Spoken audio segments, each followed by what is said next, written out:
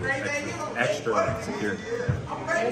When is Chicago last year? It's kind of pretty quick for the team. Do you have any kind of extra feeling about going to Chicago starting out the season? No, not really. Like I said, I have 100% confidence in all 11 guys, so we just ready to go play.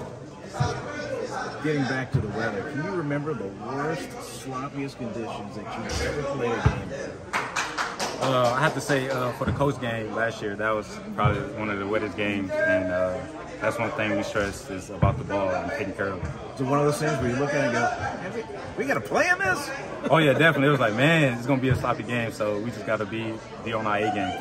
Do you change gloves, change cleats at all? Is there any last year I had a visor, so we had to take that off so we could see the ball, but definitely had to change gloves, try to get the wet gloves to help us grip the ball a little more. Last one for me. What's it like after having this locker room as a sanctuary, pretty much, having us back in here, hanging with you guys? It's definitely, last year we didn't have it, so I wasn't used to it, but because of COVID, but now it's something I have to get used to, definitely. Nah, it's way above my pay grade, man. I'm one of 11 in the huddle to get that call and go try to do the job.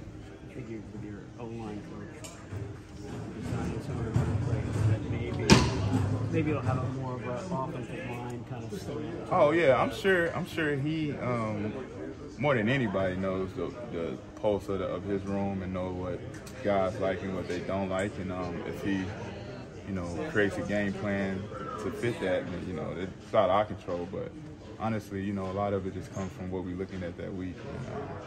And, some weeks it might be a job that's not as pretty as the week before, and it's just how it goes playing offensive line. Just talking about just how big the catalog of plays is, and that's part of it. You just have to kind of pick what's going to work the best. Right. When does that catalog get honed? I mean, and especially in week one, is it hard to come up with a catalog because we don't really know what the opponent is going to be doing? Well, I mean, we know, what they generally do, or we know what scheme they run. Of course, we don't know what their game plan is. We can only, watch film and make an educated guess on what they like to do. But that catalog doesn't go in there every week. So, yeah, we might have 100 and some runs, but we're not going to install 100 runs every week. It might take 20, 30 out of those runs that's more effective against that scheme, and that's what we roll into the week with. But, you got to be on it with Cal, because he might see something at halftime and go pull out a call from training camp, and that's